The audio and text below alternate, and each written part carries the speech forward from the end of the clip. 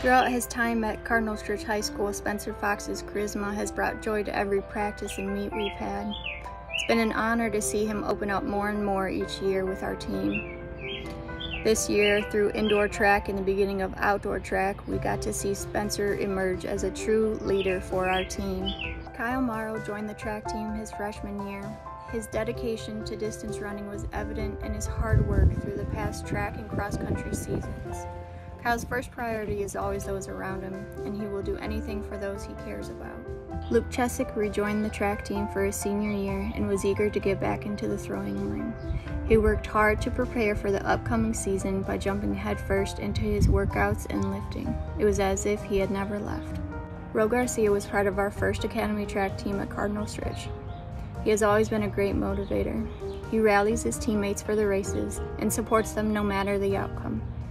Ro never quits and won't let his team give anything but their best. Elijah Carl started track and field in the 9th grade. From early on, his main focus was always distance running. He is always setting goals to make himself better, whether it in track, cross-country, robotics, or in the classroom. Led by his faith, he accomplishes those goals and is always a gentleman in the process. Justin Clem started track and field in 7th grade, and from early on, his talent showed. During his freshman year, he was part of the school record-breaking 4x1 relay team. Sophomore year, he worked hard and set many personal records. By the time his junior year came around, he decided one school record just wasn't enough. And as captain, he led his relay team to break the 4x2 school record. Senior year, he was named captain again and was looking forward to breaking the 4x4 record.